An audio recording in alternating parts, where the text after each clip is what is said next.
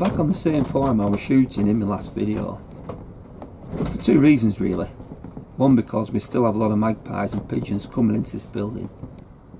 And two, in my last video YouTube told me off for being a naughty boy.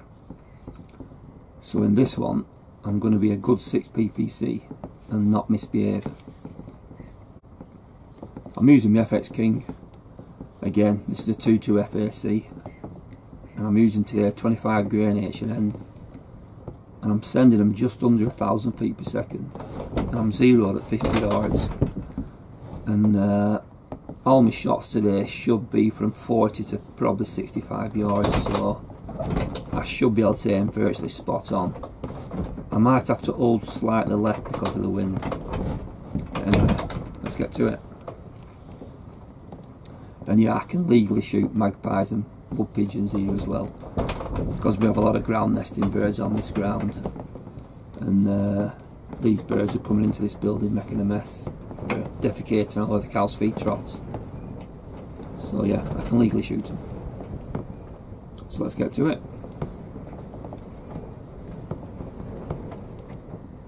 First magpie here.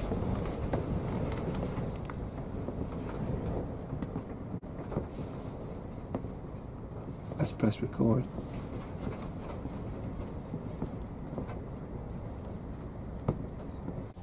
Yeah, I look to be messing about here, but in my last video I actually missed a magpie in the same spot, so I'm just making sure here now I don't miss again.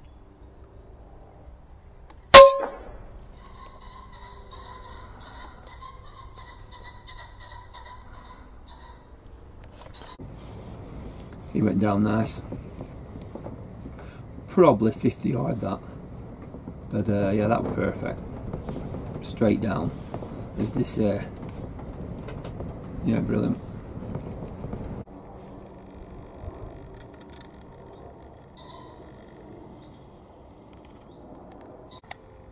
Looks like my mate Donald's turned up. Don't worry, I won't be shooting Donald. I am enjoying using this FX King these days. You know, I've had it now probably 4 months, and as yet it's done nothing wrong. You know, it shoots slugs, it shoots pellets, it shoots high power, low power. Yeah, it is. It's a good rifle, this. It is. Another magpie.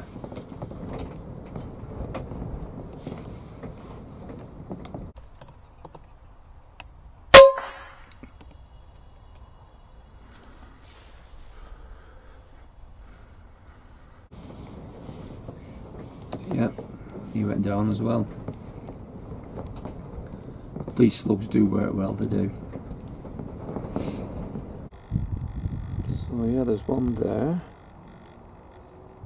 and one there, and there's my mate Donald. But don't worry, he's safe.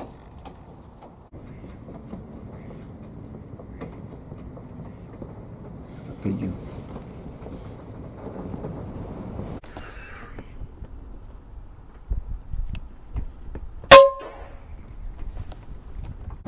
Nice one.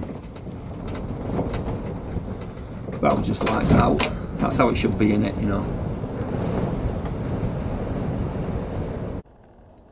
This tree here is 90 yards away, and this magpie was in range, but the wind had got up, and I was inside this old milk float, and plus the building was in front of me, so I couldn't read the wind. You know, I'd have had to know exactly what the wind is doing to make this kind of shot with a slug. But next time I come, this tree could be interesting. This is only the second time I've shot this building, and there's still quite a few about, you know, but they will wise up soon.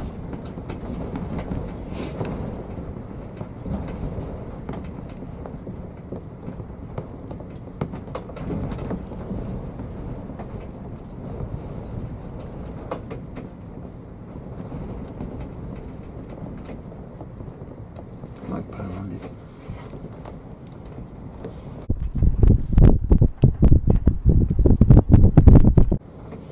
just focusing the scope better, and the simian flew off.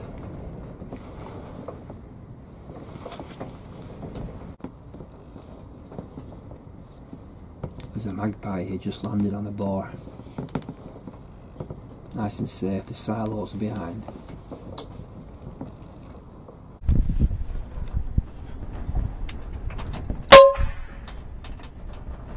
Nice one. He went down absolutely perfect. That slug then expanded exactly what it's supposed to do. Yeah, nice one. About 50 yards.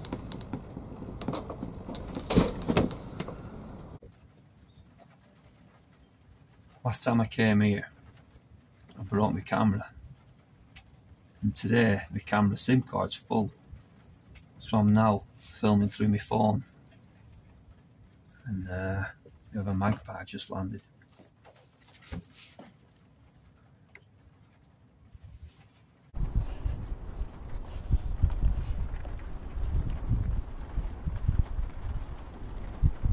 I can't just shoot where he is now.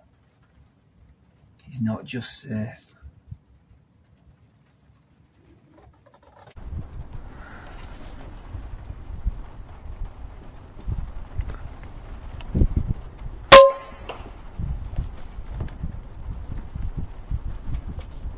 Nice one. He again went down 100%. You know, these slugs are working perfect, they are. Yeah, brilliant. Safety on. I don't know if you can see that with the weather now. It's shocking.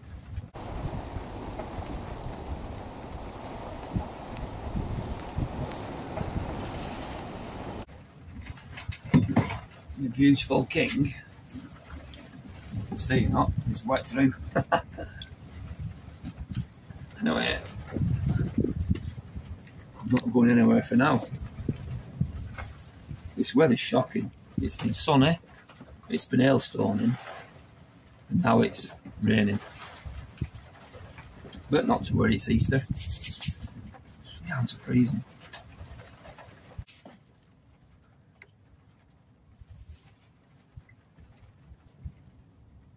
This pheasant here you will have heard earlier on in the video, and I call him Bert, and he's been on this farm quite a while now.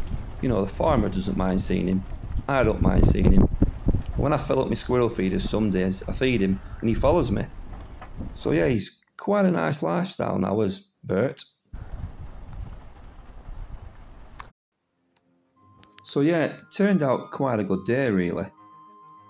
But here I'm just putting in some of the clips of the magpies I could have shot if they'd been safe, or using a 12-foot-pound air rifle. Like these here, and the one you've just seen, there's loads of fertiliser bags behind them, and I didn't want to ricochet and puncture the bags, so all these got left. There's one here just above a diesel tank, again with the fertiliser bags behind, so I left this one as well. And I got a lot like this where they were in the building, in range, but if I'd have missed, the slug would have gone through the lats in the building. So again, another ear gets left. I actually left quite a few, and this one here, we just sat in it. You know, this were probably 60 yards, and I do believe I'd have hit it, but I left him. And these last two here, again, with the fertiliser bags behind, and I just zoom in here on the magpie to show you, you know, and it's a shame, they are a smart bird, but they do cause so much damage. Anyway, I think that's it for now. And hopefully when I put this video on, I shouldn't get told off, because I think on the last one. So I've been a good 6 ppc, I think, in this one. I think it have. If they told me what I've done wrong, I wouldn't do it again. But they don't tell you what you've done wrong, and that's what gets me mad really. So you've got to just assume what you've done wrong and guess what you've done wrong. I think I know what it were. I think I mentioned a film, and you might not be able to mention a film or something, I don't know that. So they just don't tell you. But this will probably get demonetised now because I've mentioned the film. Anyway, I've gone in case I dig my hole too deep.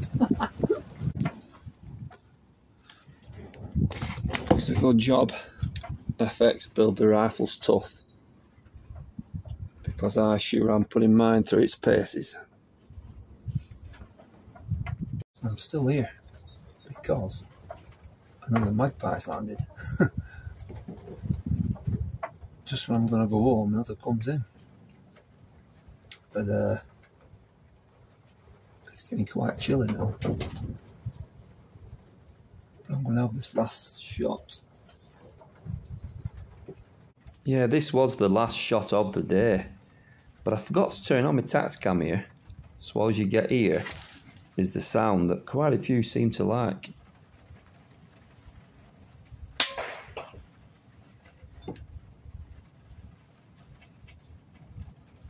Before I'm here now, sucking up some baba.